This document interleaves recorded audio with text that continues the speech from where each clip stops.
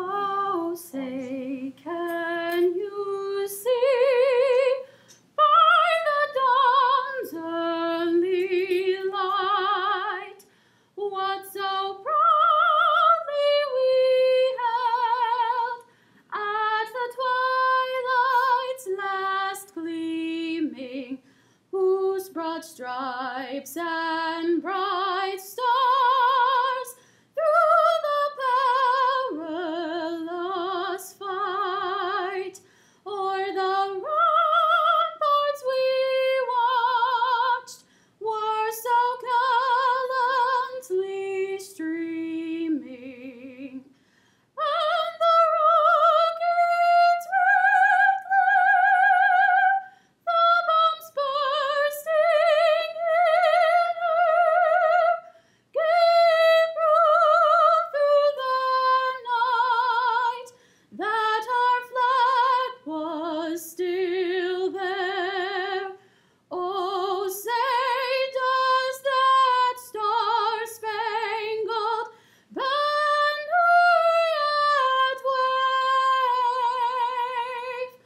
o'er the land of the free and the home of the brave?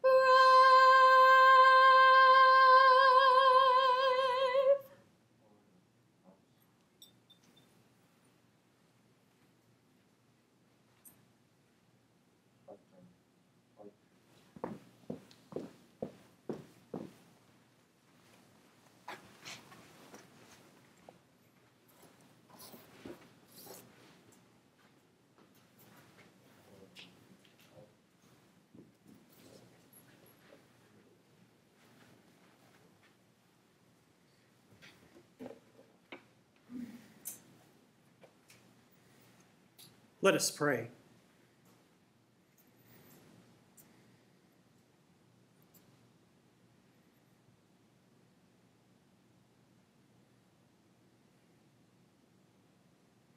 God of mercy, we ask for blessings on all those who have served our country in the armed forces. We ask for healing for veterans who have been wounded in body and soul in conflicts around the world. We pray especially for the young men and women who are coming home with injured bodies and traumatized spirits. Bring solace to them, O Lord. May we pray for them when they cannot pray. Have mercy on all our veterans from World War II, Korea, Vietnam, the Gulf War, Iraq, and Afghanistan. Bring peace to their hearts and peace to the regions they fought in. Bless all the soldiers who have served in non-combative posts. May their calling to serve continue in their lives in many positive ways. Give us all here present today creative vision to see a world that, growing weary with fighting, moves to affirming the life of every human being and so moves away from war. We ask this through Christ our Lord.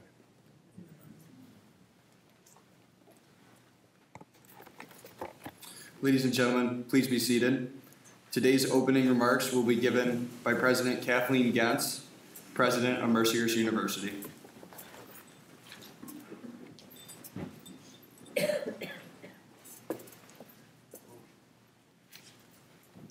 Good afternoon, and welcome to our annual celebration of Valor. It is really my pleasure to be with you this afternoon. This marks my first formal engagement with all of you, and this community shares the same values that you as veterans share. Just as our founding Sisters of Mercy committed their lives and works to serving those who are poor, sick, and uneducated, our veterans have devoted theirs to ensure America's independent spirit, freedoms, and liberties. Their courage, vigilance, and steadfast devotion stand as an example to all of us, and I am grateful to be part of an institution that recognizes and celebrates this commitment. Today, it is my privilege to say thank you to the veterans in this room, and by extension to all of America's veterans. We will not forget what you have done, and we will always remember that you have protected our country and our lives. Mercyhurst has a proud history of dedicated students, faculty, and staff serving our country. We have been distinguished as a Purple Heart University, and once again, we continue to rise in the U.S. News and World Report rankings, coming in this year at number 15 among the nation's best schools for veterans. We owe a debt of gratitude to all those in our Veterans Affairs Office and in our college community who have helped us to achieve this honorable distinction. Further, the Pride of Pennsylvania Army ROTC Battalion, consisting of over 100 students from Mercyhurst, Gannon, and Penn State Behrend, has been a proud tradition of our university for over 20 years. Just this year, 8 new cadets contracted with our programming, bringing the Mercyhurst cohort to 38. In conclusion, I call on the memorable words of President John F. Kennedy, who said, "As we express our gratitude, we must never forget that the highest appreciation is not to utter the words, but to live by them." Thank you.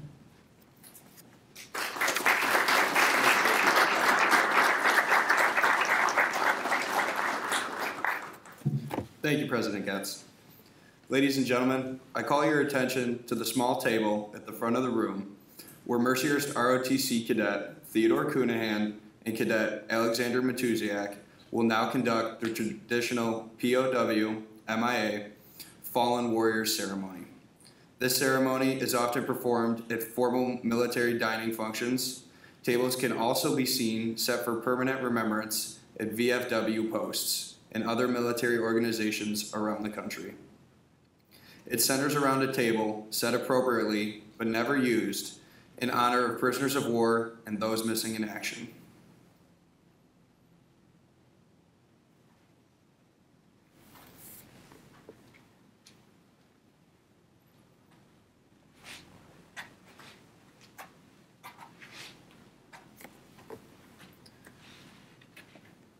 The table is set for one, symbolizing the frailty of one prisoner. The table is round, showing our everlasting concern for our prisoners of war and those missing in action. The cloth is white, symbolizing the purity of our men and women's motives in answering the call of duty. The single red rose reminds us of the lives of these men and women, as well as their loved ones and friends who keep the faith while seeking answers. The red ribbon symbolizes our continued determination to account for them. A slice of lemon reminds us of the bitter fate of those missing and captured and held as prisoners in foreign lands. A pinch of salt symbolizes the tears of our missing and their families who long for the answers after decades of uncertainty. The glass is inverted to represent the fact that the missing and falling cannot partake. A lit candle symbolizes a light of hope that lives in the hearts to illuminate the missing's way home. an empty chair to represent the absence of the missing and fallen. Whenever you find yourselves in the presence of one of these tables, please reflect, knowing that our prisoners of war and missing in action would give anything to join their family and friends for one last meal.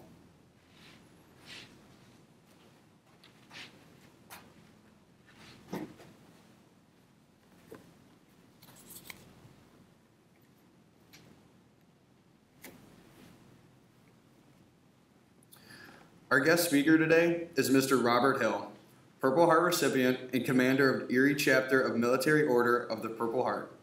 Mr. Hill was born in Harbor Creek into a military family. His father was in the Army in World War II in Korea. His mother was in the Navy during World War II. Bob's father received 3 Purple Hearts in World War II and 2 in Korea. Bob had 2 brothers that served in the Army and 2 that served in the Navy. In 1968, he graduated from Harbor Creek High School. He immediately enlisted in the Army and attended basic training at Fort Dix, New Jersey.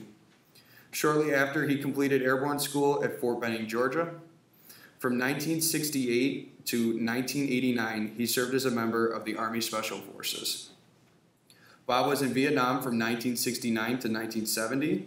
He received a Purple Heart in Vietnam. In 1973, he became an Army reservist and worked with the post office. He worked for the post office for 34 years before retiring in 2007. Bob finished his Army service at Fort Bragg, North Carolina, with 19 years, 9 months, and 3 days. He was medically retired while in the Army. He achieved the grade of E7, Sergeant First Class. Ruth is Bob's wife, and they have 2 sons, Bob and Aaron, and 1 daughter, Bonnie. Bob lives with his wife in Wesleyville. Bob has been the commander of the Erie Chapter, Oliver Hazard Perry Chapter 197 of the Military Order of the Purple Heart since the early 80s. Bob was the Military Order of the Purple Heart Department of Pennsylvania Commander from 2017 to 2019. 3 years ago, Bob was instrumental in Mercyhurst University receiving the distinction of being a Purple Heart University. Ladies and gentlemen, please welcome Mr. Robert Hill.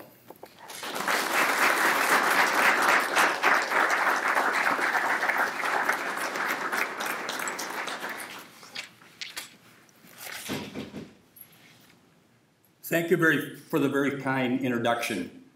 As he mentioned, my name is Bob Hill, the commander of Oliver Hazard Perry Chapter 197.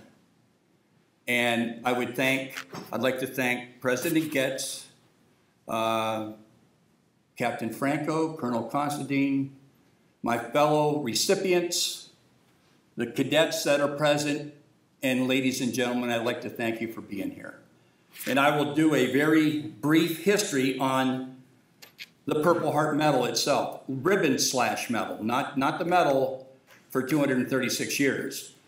In beginning of 1782, General at that time of the Army, George Washington, was pacing the floor in his residence in front of Martha Washington, and she kept telling him to sit down and calm down. And what was he worried about?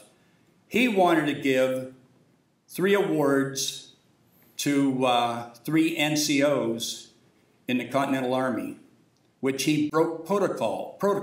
Prior to that, only in the Colonial Army and all the armies before that, only officers received awards and decorations. So he kept pacing. He was a big guy, and Martha was a little lady. And she said, well, what do you need? He says, some sort of ribbon. So she picked up her gown, and it had silk Purple Hearts on it. And she goes, well, how about 3 of these? So that was the beginning of our ribbon/medal. And he had the word merit stitched on it in white. And then the medals, or the ribbons, after they were awarded in 1782, they kind of went into a rest period for 150 years. But they didn't go out of the supply until General MacArthur, then the chief of the military, he suggested a medal And the prior chief of staff said he wanted to make a medal, and Congress wouldn't go for it. So now when General MacArthur got his 4th star, nobody in Washington could stand up to him. So he had Miss Will design a medal.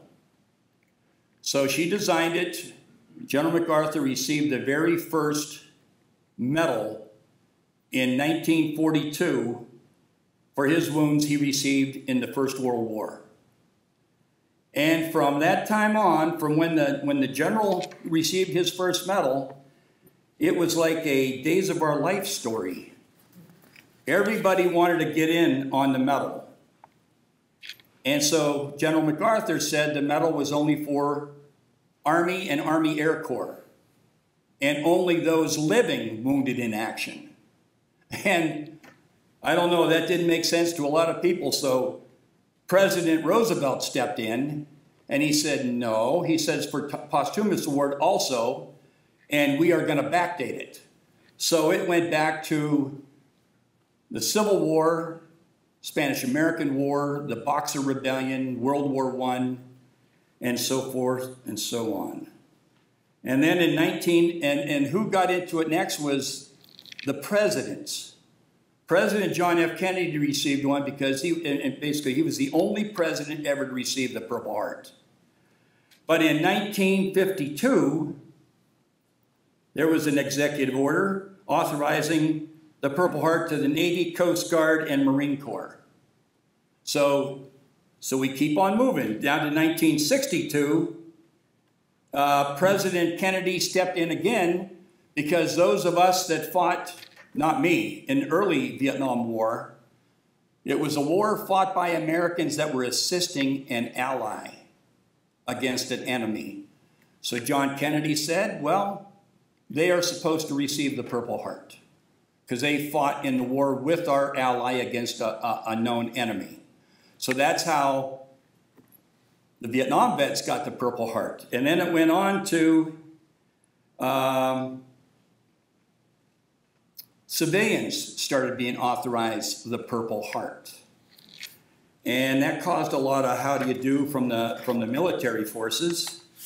And also, President Reagan had to step in and give a executive order authorizing the Purple Heart for service members wounded from an enemy in a terrorist capacity. So then that was authorized, which was only right, because that war ended up being a 20-year war on the fight on terrorism, which we have a couple recipients right in front of us here. And then in 1993, it was another executive order for service members wounded in friendly fire, which happens if anybody was here and was in the military, you know it happens. Some friends get killed by friendly fire. 1996, the Purple Heart was, POWs were eligible that were wounded during captivity. And that, of course, was changed also for dying in captivity. The Purple Heart was given. 1998, the award was for personnel, military personnel and civilian awards were eliminated. If you can remember the action that happened at Fort Hood with the civilians dying from terrorist activities, or one terrorist actually. In any ways, they weren't allowed to receive the Purple Heart, as were the soldiers and Marines, paratroopers that jumped into Panama. Many of them got stuck in the swamps, and they ended up getting all kinds of diseases, mainly malaria. And they filed for a Purple Heart, and they weren't allowed to receive a Purple Heart because it wasn't wounds received in action against an enemy of this country. In 2011, and we keep going. The Purple Heart was given to military personnel wounded, resulting from a non-penetrating wound. In other words, concussions, severe concussions. So they were allowed to receive the Purple Heart because a lot of the men and women are still in hospitals today from them IEDs and everything else that hit their vehicles. And then we end up in the year 2015. So the Department of Defense announces that eligibility has been extended to those wounded or killed by certain kinds of domestic terrorism. Even though there was terrorism way before, they're talking about, it took them till 2015 to award that to the people that died in the towers in New York City. Because there, I guess there was a lot of military personnel there. Now, I know it was quite confusing from the year 1782 to 1942. It was kind of cut and draw, but from 1942 to the present, and I'm sure, this is 2021, I'm sure another presidential order or authorization, it might change again, or somebody might be added to it after all these years. And that's one medal, the oldest medal that's still being used by the military, and it's since 1782, the only one still being used. And you can tell if something's 236 years old, like an old car, somebody tries to improve it, or they continue to improve it. Either militarily or politically, the Purple Heart, unfortunately, might have another change. But back in the late 70s, early 80s, when I was the commander of the local chapter, we always ended with a prayer for our units and our organization to disappear. We were the only congressionally sanctioned military unit in the country, not the DAV Purple or the VFW American. The Purple Heart is the only one. And we always pray that we go out of existence, because no more Purple Hearts means no more war. Thank you very much.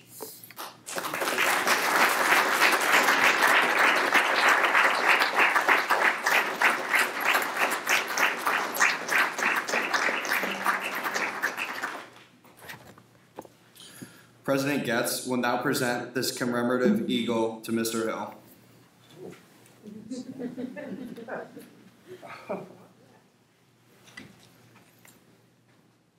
Thank you so much for joining us. Thank you so much.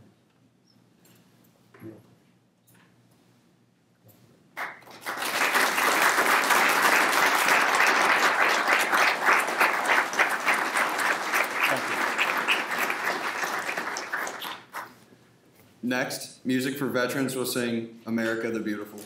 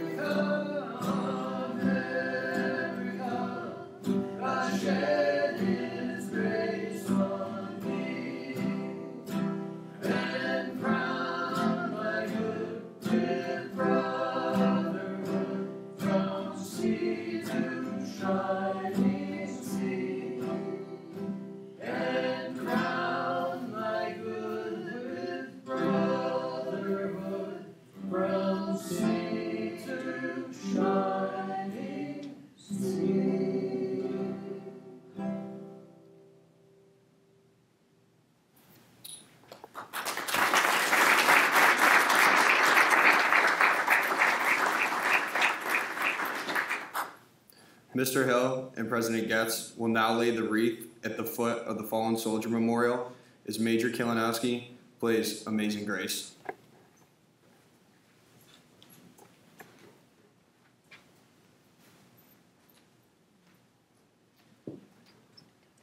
You can be right here, and he's going to guide us. We'll back up. I'll guide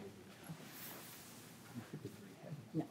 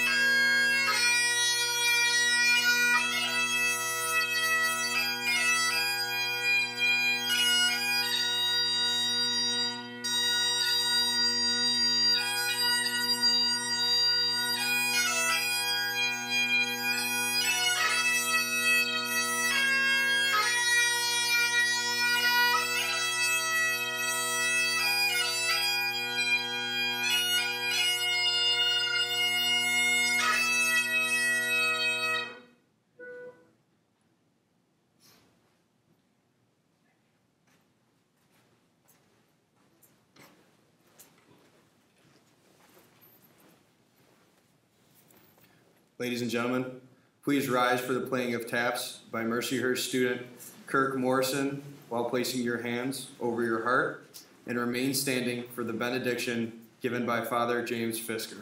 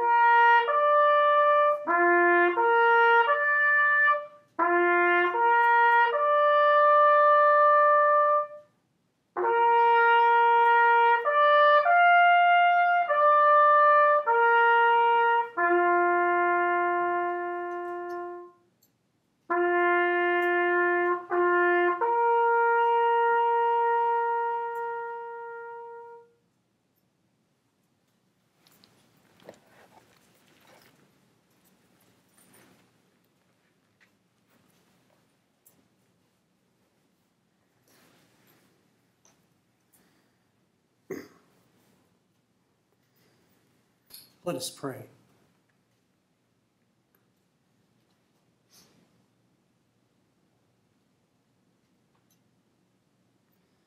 Almighty God, our Heavenly Father, we ask that your blessing be bestowed on our friends and loved ones. We thank you for this opportunity to share with them this special occasion to honor our veterans. Let us always honor the memory of those brave men and women who sacrificed so that we may experience freedom in a country that is free. Heavenly Father, keep their families in your kind care. Bless them and comfort them in their time of sorrow. Let us be reminded of life, liberty, justice, freedom, and democracy, that we may be ever grateful to you for those veterans who gave so much for their country. We ask your blessing upon this program, and when we depart, grant us your continued fellowship that makes abiding peace. We ask this in your holy name. Amen.